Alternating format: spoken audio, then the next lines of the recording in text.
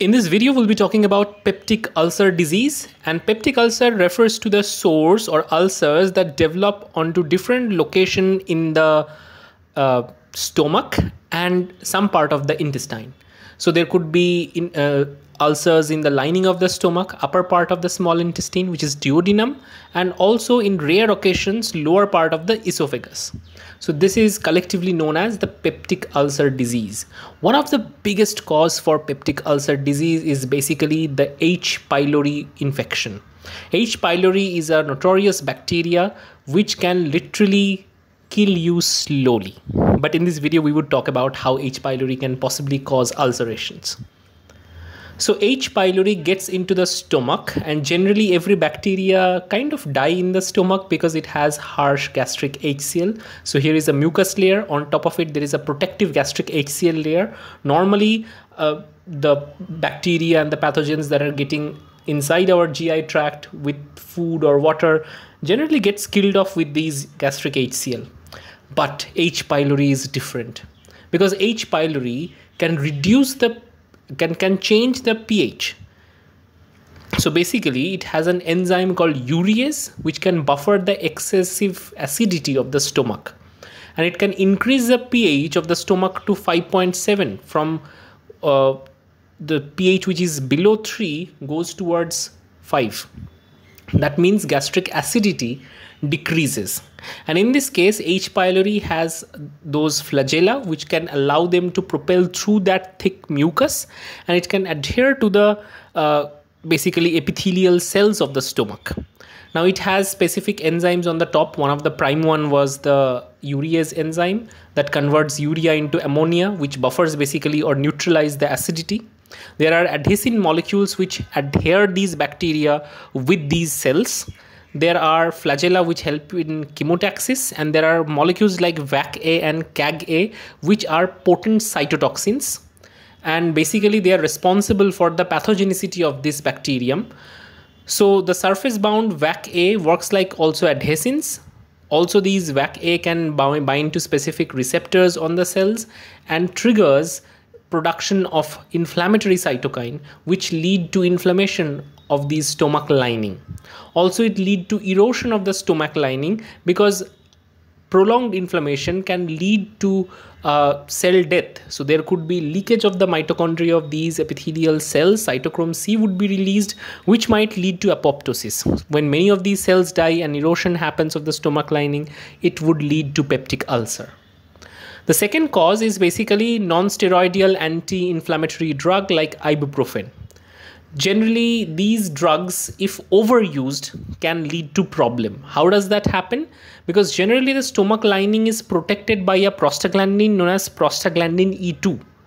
These NSAID drugs prevent the production of these prostaglandins and basically thereby causing gastritis. So prostaglandins are actually important and protective for the stomach lining. The third one is basically known as Zollinger-Ellison syndrome. This is a very rare endocrine syndrome where there is a tumor, neuroendocrine tumor occurs in the duodenal wall, and this neuroendocrine tumor actually secretes a hell lot of gastrin. Now, as you know what gastrin does, gastrin kind of stimulates the stomach, especially the parietal cell, to secrete HCl. And this HCl would increase the acidity in the stomach. Also, some of these acid would go to the duodenum and create more acidity in the duodenal region, and it would erode the mucosa of the duodenum, leading to duodenal ulcers. So overall, what we learn about the peptic ulcer disease, there are two broad categories. There could be gastric ulcer and duodenal ulcer. Duodenum and gastric ulcers are location-wise different. So gastric ulcer means ulcer that is happening in the stomach. We see the association of H. pylori in that. Then in duodenal ulcer, we see it happening in the duodenum. So in context of pain, gastric ulcer is more painful and it can be increased with increased meal, and duodenal ulcer can decrease with meal intake. H. pylori infection is associated with both these ulceration situations. So the mechanisms are different. So decrease in mucosal protection against gastric acid happens in case of gastric ulcer, and there is also mucosal protection defect in case of duodenal ulcer due to increased acidity. There are other causes of the gastric ulcer or duodenal ulcer other than H. pylori. H. pylori is the major one, but NSAIDs are highly associated with gastric ulcer, whereas the Zollinger-Ellison syndrome, which we looked at, which is basically a neuroendocrine tumor on the duodenal wall, that can lead to duodenal ulcers. Risk of carcinoma, very high in case of the gastric ulcers. If gastric ulcers are not treated, it would create chronic inflammation and ultimately it can lead to adenocarcinoma. Basically, the duodenal ulcers are benign and it can basically be treated if the underlying cause is treated and biopsy is not required. But for the gastric ulcers, biopsy is required to understand the staging. Anyway, H. pylori treatment and testing is really important to understand whether there is a peptic ulcer or a gastric ulcer, etc. So due course, the treatment is really important. Otherwise, it would turn into a chronic inflammation. So there are tests which measures the urease enzyme activity. I have a total different video on urease test. Watch that.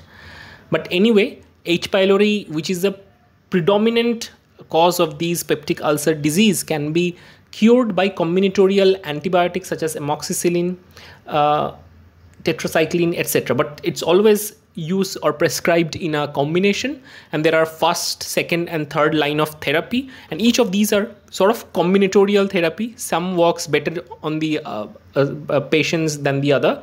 So overall, H. pylori treatment is really important to eradicate the peptic ulcer disease. So I hope this video was useful. If you like this video, give it a quick thumbs up. Don't forget to like, share and subscribe. See you in the next video.